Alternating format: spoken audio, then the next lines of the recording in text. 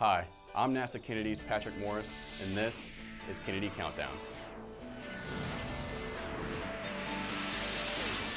On Sunday, September 19th, engineers with NASA's Exploration Ground Systems and contractor Jacobs completed an important test ahead of Artemis I.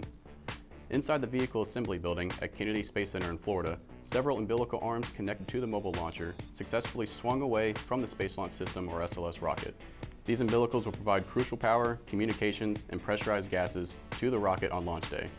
Just before liftoff, each umbilical will release from its connection point, allowing SLS and the Orion spacecraft to begin their journey to space.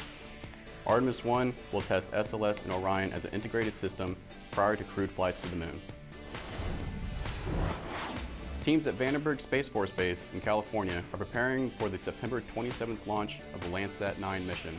This week, teams completed the flight readiness review, mission dress rehearsal, and final closeout for the spacecraft, as well as hosting a science briefing.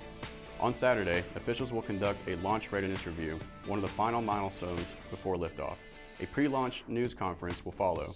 Liftoff of the United Launch Alliance Atlas V is scheduled for 2:11 p.m. Eastern Time on Monday from Space Launch Complex 3 at Vandenberg. Landsat 9 is a joint mission between NASA and the U.S. Geological Survey. It will continue the legacy of monitoring Earth's land and coastal regions. NASA's Launch Services program based at Kennedy is managing the launch.